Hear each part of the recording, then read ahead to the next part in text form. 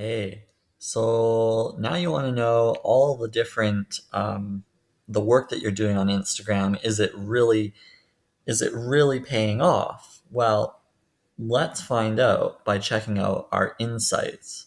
So if you've set up an Instagram business page, as I've done on this one, then you will be able to start looking at insights. And so it's a little bar graph in the top right of your profile page. If we hit that, you can now look at what your top photos are, what kind of engagement you're getting here. So if you look at impressions, it's the number of times your photo has been shown on somebody's screen. And you can look at weeks prior and see how you're evolving. And then it's also going to show you top posts. So it's going to show you the images that are driving the most engagement to date. So you can also see more. And then also you've got stories. So then it's going to show you your current story. And then this is a really interesting fact. This diagram is a ton of information for you, but it's showing you specifically on the day that you're on today what the best times to post are. So this is really excellent insights. 9 a.m. is the highest traffic point. So that would be a time where you maybe want to post your photo to get the most engagement with your photo, to get the most likes, to get the most views. So using this graph daily is a fantastic tool, and it changes daily. So it's not always the same. You'll find that, Thursdays it might be 9 a.m., but Fridays it could be 7 p.m. And it adjusts depending on the people following you. So as you're building out your following, this continually evolves. And it really does make a difference because then if you have people on the East Coast and you're on the West Coast, different time zones, well, then, depends on what you're following is located, like where that following is. If they're on the East and you're on the West, maybe you need to be posting more towards their time zone, and you'll be able to figure out just based on this what's what's the most sensible approach. But you can really dive into it. So if I actually expand on the graph, I can now look at different demographic information. And if you look at this, so majority of the people checking me out are men, 59%. Makes sense because it's a men's apparel company. So I've gotten specific to that group. This is an interesting one. Ages 25 to 34 are checking me out. I could see that because my brand is a little bit more of a mature type of brand. So maybe the younger category isn't,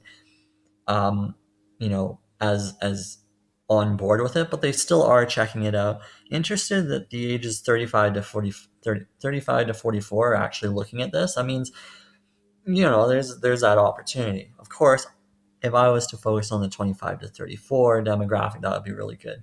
So these are quality marketing insights that you can't get anywhere else other than, Google Analytics, which takes time to build out as well. But this is something that I've been able to capture within a week of building my following. I've been able to capture this information, and it's relatively accurate, I would say.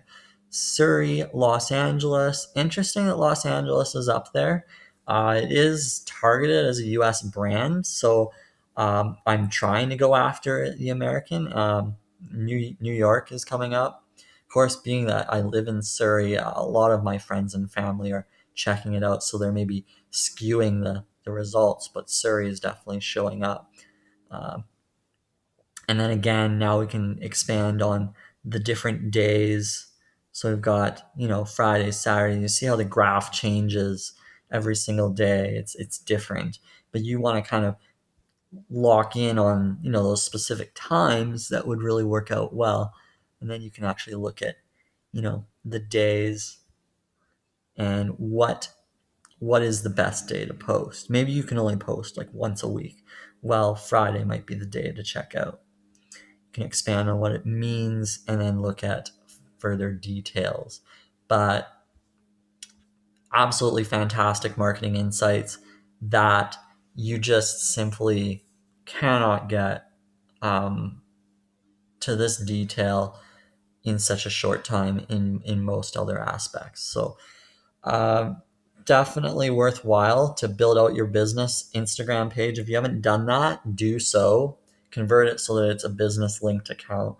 Um, that way you can get these insights. If they haven't changed it, I needed about 100 followers in order to capture insights. So you need to reach 100 followers before you can see those specific details. But if you follow the steps, it doesn't take long to get to that many followers. You just follow the strategies mentioned in the previous videos, and you're good to go. So that's the insights page, and you can build it out even more. So you can have, when you have promotions going, so I'll show ads in another video. If you've got an ad going, then that's going to show you even more insights, how that promotion's doing, and you know what post is working well in terms of advertising. So insights can be built out even more. But the material that you get there is so insightful that it's a fantastic starting point, especially when you're trying to figure out what your brand is all about, and you're like, I don't really know what the demographic is yet. Instagram will kind of dictate it for you. It'll say, hey, look, these are the people that are checking you out. Fantastic uh, insights that are free.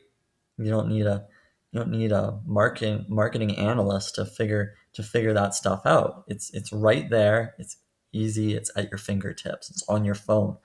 So huge video here is the insights, and checking that area out and really looking at it, analyzing it, and articulating your marketing strategy around those insights.